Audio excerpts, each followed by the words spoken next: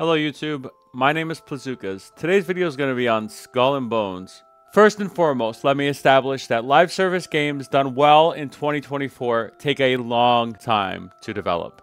On average, they take at least 5 years. Take a game like Diablo 4, for example, which took 5 years to develop. In that case, it was successful, but partly because it was Blizzard that was behind it, and Blizzard games just sell copies regardless. So when you have games like Suicide Squad or Skull and Bones, you get to a point where, because it has taken so long to develop these games and the landscape of video games have changed and there's so much more live service games that exist now, your bets that you made 5, 6, 7, 8, 9 years ago have to really pay off. And for a game like Suicide Squad, it hasn't. It hasn't, because people are already hating on it just for the fact that it's a live service game, that it took so long to develop, and people just felt like that was a complete waste of time when you could have been doing something else, or had different characters, or had different abilities and different mechanics. For every success, there's an equal amount of failure. And so let me talk about Skull and Bones specifically.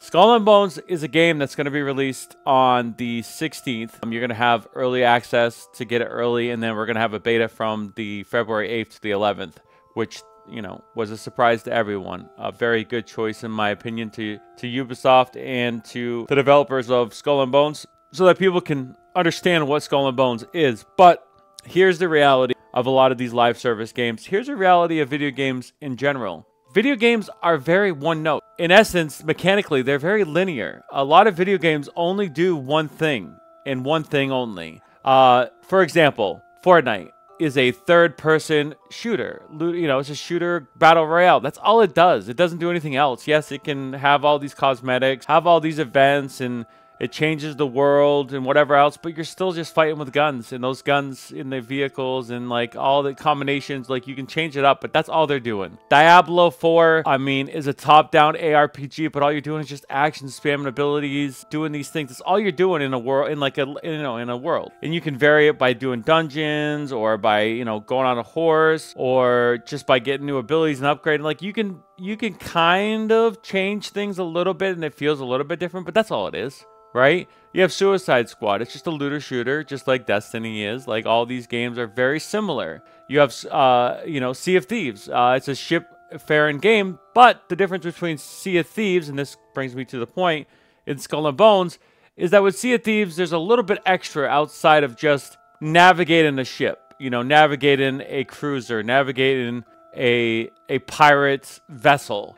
You can actually do other things, and the RPG elements are a little bit more elaborate, but that's also had many more years of being live through early access to develop those actual aspects. Now, when we talk about Skull and Bones, in my opinion, is a very, very niche game. We're talking about one of the most niche games I've ever played. I can't even say it's the best video game for that specific niche, which is navigating pirate ships or ships in general, the nautical mile. I don't know that I would be willing to say that this game is the best nautical faring simulator out there, which is what it needs to be in order for it to justify its existence. It is much like the extension of the Assassin's Creed Black Flag game. It's very similar to that, but just 15 years potentially too late. And I think that's the problem that we're currently existing in. Is it a bad game? No, Skull and Bones is not a bad game. But it's so niche and so very narrow in its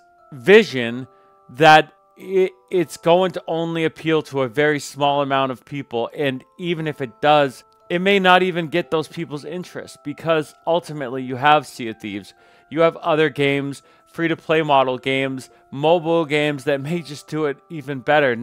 Maybe not as graphically, maybe not as atmospheric. There are weather systems in the game that are truly fantastic, and for that kind of immersion and that experience, I think Skull and Bones does it top tier. But I just think it's 5 years too late. And a game like this should not have taken this long to make. And that is part of the issue. You already have to deal with a landscape of live service that requires you to at least do 5-6 years, because you not only need to make the base game, whatever that combat loop is. And let me be very clear, live service games does not need a 20-30 hour story. It does not need, you know, all these features and stuff like that, because you're basically going to cut that up and you're going to deliver it throughout the course of a year, 2 years, 10 years, however long it lasts. But to get to that point, to have that cadence, to be able to do that with a team that you're probably going to have to scale down and that you don't want to overwork, or you're going to be working on other games on top of it, you need a lot of content.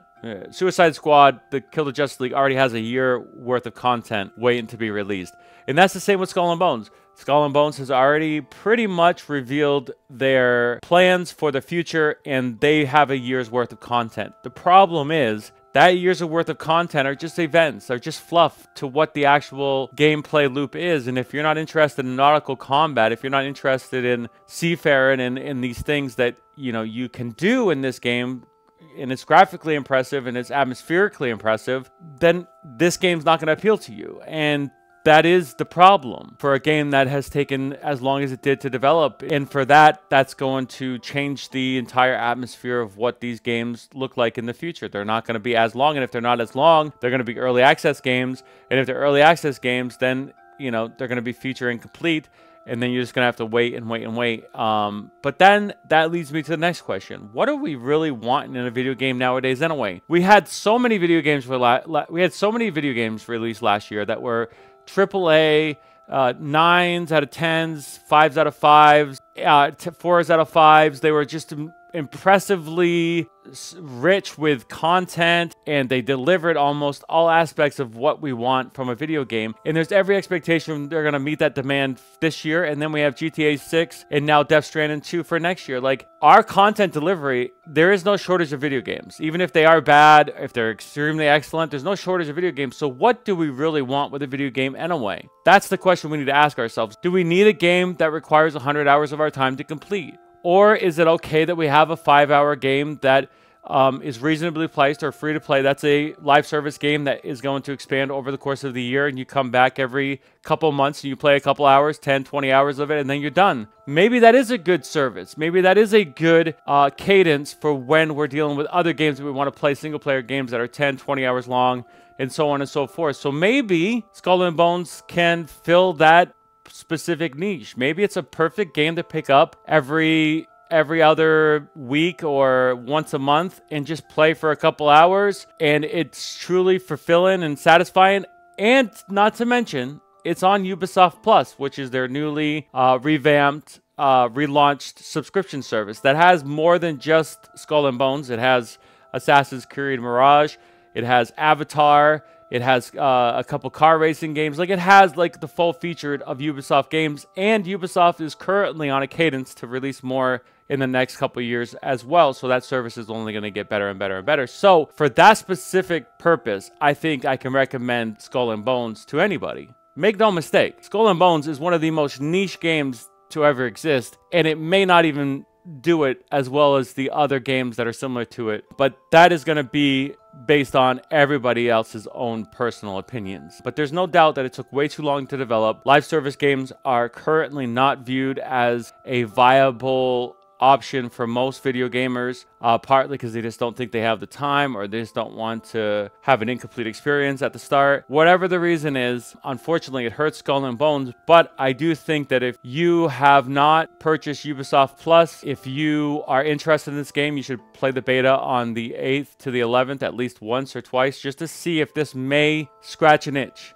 And even if you can't do 100 hours in the game initially, what's wrong with Ubisoft Plus playing Avatar, Assassin's Creed Mirage, and playing this with a month's worth of content sporadically? That's no different than Game Pass, and I think this game deserves at least a chance. And Ubisoft, to their credit, is giving people the option to try it out through a beta, and then you can, you know, buy subscription or pay for the base game. Those are just my opinions for Skull and Bones. I wanted to get this out here because this is a truly unique game, almost like Duke Nukem, of how long it's been in development, how many issues and delays it's actually had. People didn't think it was actually going to come out, but now it's due to release in a week or two. So what are your thoughts? What are your opinions? But if you like this content, my name is Plazukas. Like, subscribe, and I'll see you in my next video. Thanks for watching. Bye for now.